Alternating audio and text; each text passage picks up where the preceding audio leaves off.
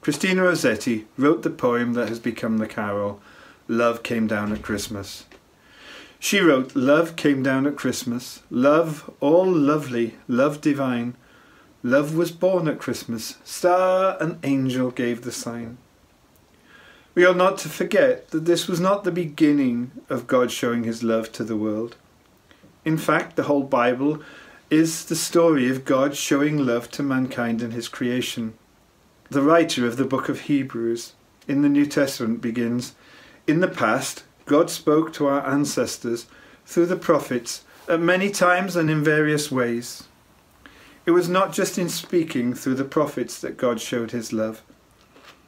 If we only used words and said to our family or significant others, I love you, but did nothing to demonstrate the love in actions, would they believe us?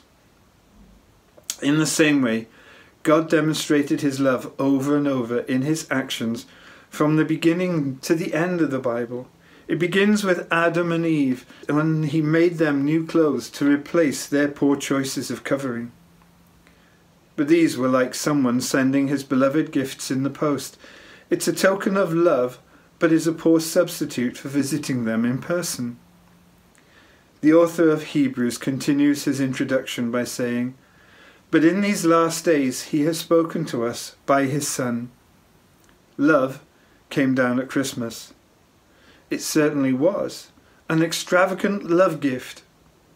Another New Testament writer, Paul, put it this way, but God demonstrates his own love for us in this.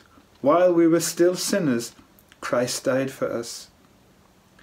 While we were ignoring his many love tokens, God eventually made the grandest gesture brought to us by Jesus.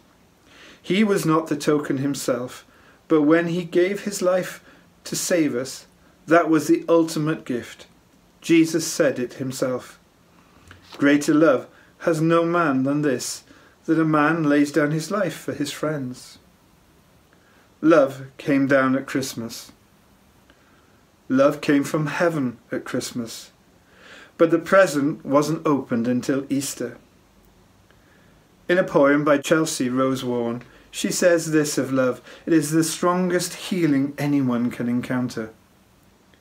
It changes how we feel about ourselves. It changes how we feel about someone else.